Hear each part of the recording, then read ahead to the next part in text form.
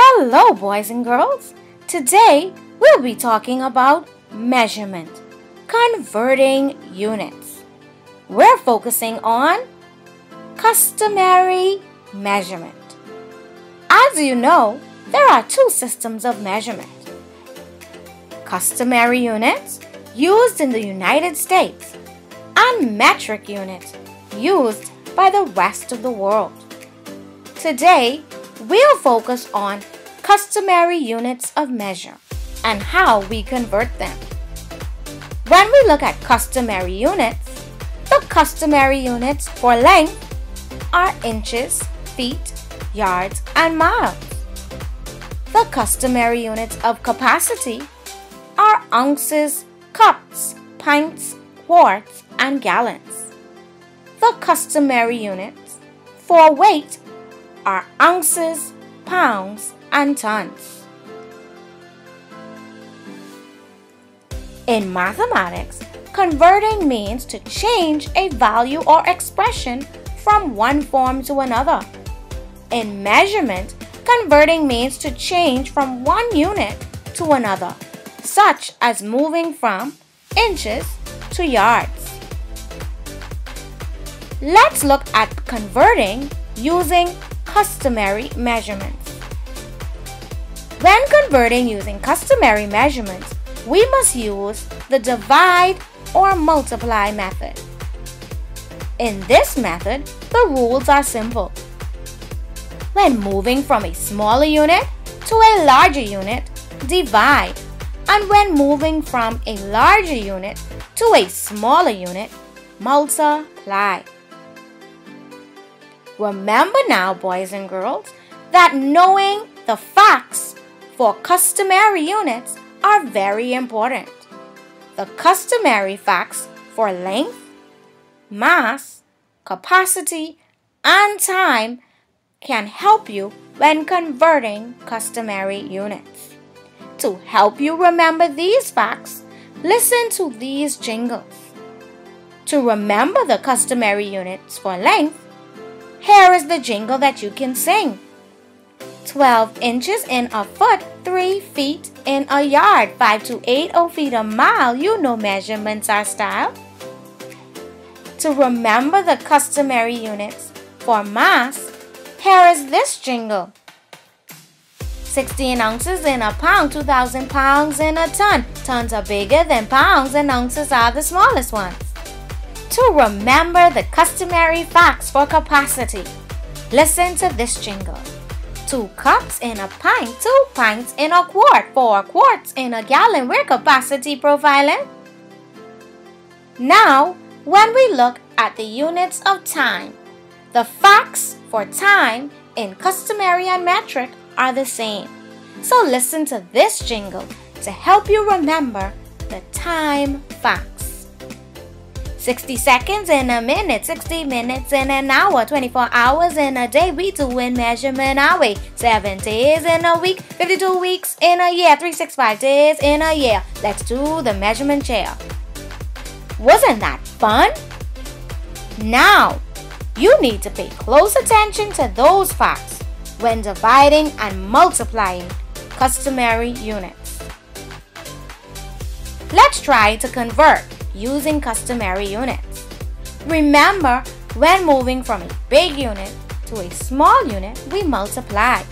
And when moving from a small unit to a big unit, we divide. So, let's try to convert quarts into gallons. We have 13 gallons and we want to figure out how many quarts this is. That means we're moving from gallons, which is a big unit, to quarts, which is a smaller unit. That lets us know that we are multiplying.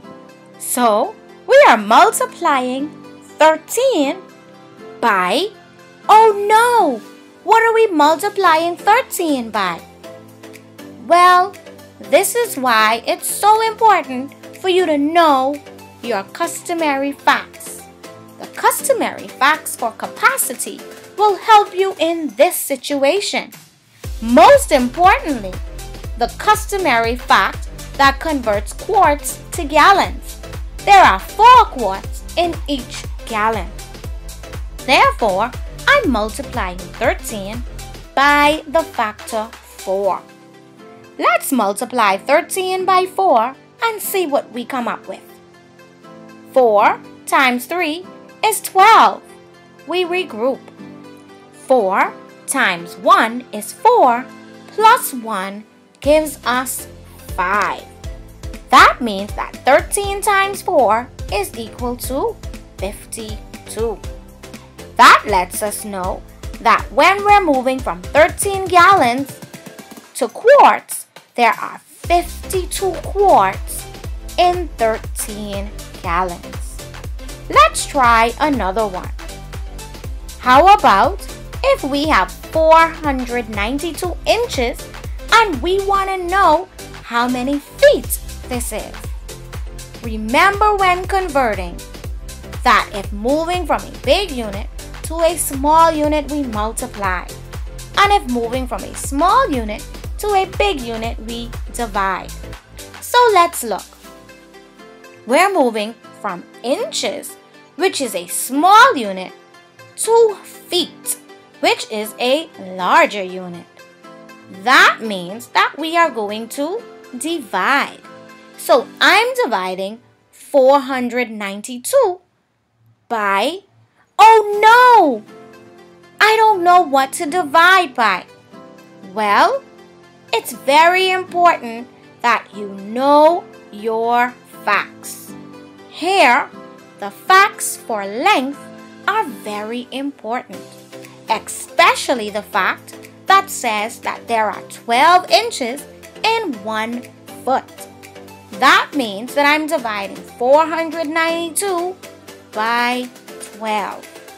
So, let's divide that, boys and girls. 12 into 49 goes 4 times. 12 times 4 is 48.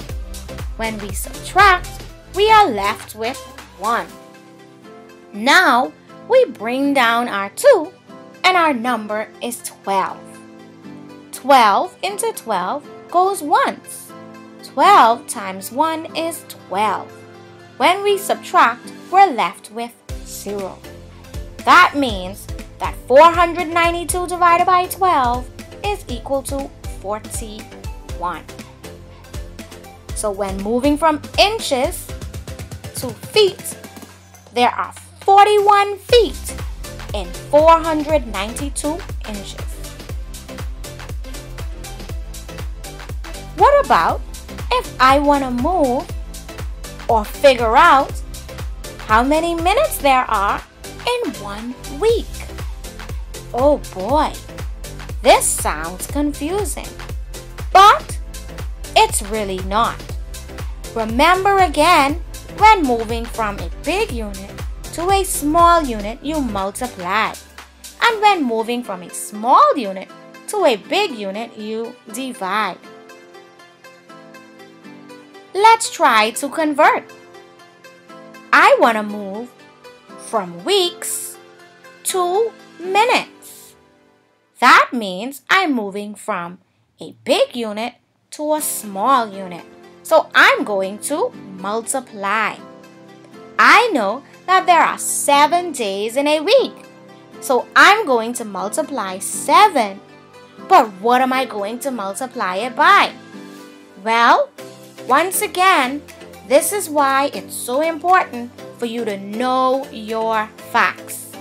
The facts for time will help you solve this problem. But this problem is a multi-step problem, so knowing more than one fact is very important. The facts 60 minutes equal 1 hour, 24 hours equal 1 day, and 7 days equal 1 week will help us to solve this problem. Because I'm moving from weeks to minutes, I know that there are 7 days in 1 week. I know that there are 24 hours in 1 day. And I know that there are 60 minutes in 1 hour. So that means that I must multiply 7 by 24 by 60. Let's begin with multiplying 24 by 7. 7 times 4 is 28. Regroup. 7 times 2 is 14 plus 2 is 16. Now, I take my product 168 and multiply it by 60. 0 times 8 is 0. 0 times 6 is 0. 0 times 1 is 0. I place a placeholder and begin multiplying with the digit in the tens place. 6 times 8 is 48. Regroup. 6 times 6 is 36. Plus 4 is 40. Regroup. 6 times 1 is 6. Plus 4 is 10. Now I must add both partial products. 0 ones plus 0 ones equals 0. 0 tens plus 8 tens equals 8. 0 hundreds plus 0 hundreds equals 0. Here, I have nothing to add my 0 to, so I bring the 0 down in the thousands place. And because there is nothing to add my 1 to in the 10,000s place, I bring my 1 down, which gives me a product now of 10,080.